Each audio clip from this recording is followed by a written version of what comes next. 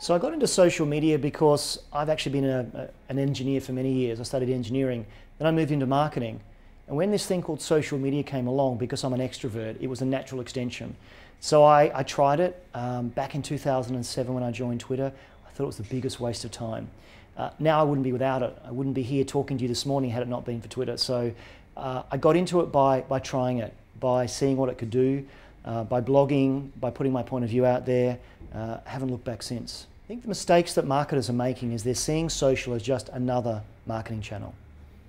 The advice I gave this morning is if you go up to two people in a pub or an event, see how long it takes to actually get into that conversation. You have to have something of value to say. If you walk up to two people that are talking and you try and push a product to them, they'll tell you to go away. I think that's what marketers are doing incorrectly to date. They're not seeing the value that they can bring. You know yourself, if someone walks up to you and you're talking in a great conversation and they hear what you're saying and they add value to the conversation, you let them in. That's what marketers have to do with social. I'd say I'm a big fan of Twitter only because it's immediate. You can actually set it up very simply. There's a standard for what you do on there as well. But more importantly, I think for anyone, whether it be an individual or a brand, you need to start listening first. Listening to what's happening about your brand, about your industry, about your competition, about your staff, and only then work out how to engage. But I think for me, if I only could pick one network, it would be Twitter. The future of social is actually social business.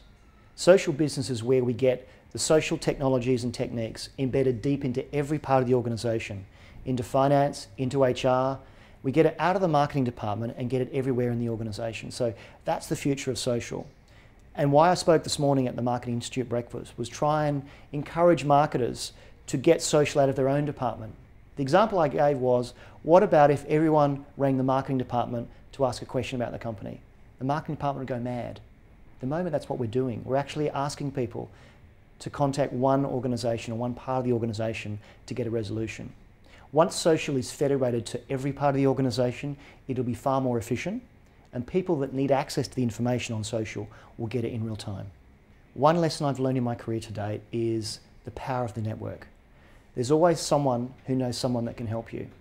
I'm old enough that I didn't have social networking all of my life. Many years ago in Australia, I was involved in the Rotary Club of Sydney.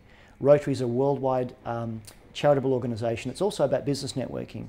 So very early on, I did what my peers didn't. At 29, I joined the Rotary Club of Sydney, and in that club were 39, 49, 59, 69-year-old CEOs. So I got very comfortable talking to people that I knew I'd be selling to one day. So now I can walk into a boardroom and I feel completely at ease because I practiced talking to CEOs when I was 29 years old.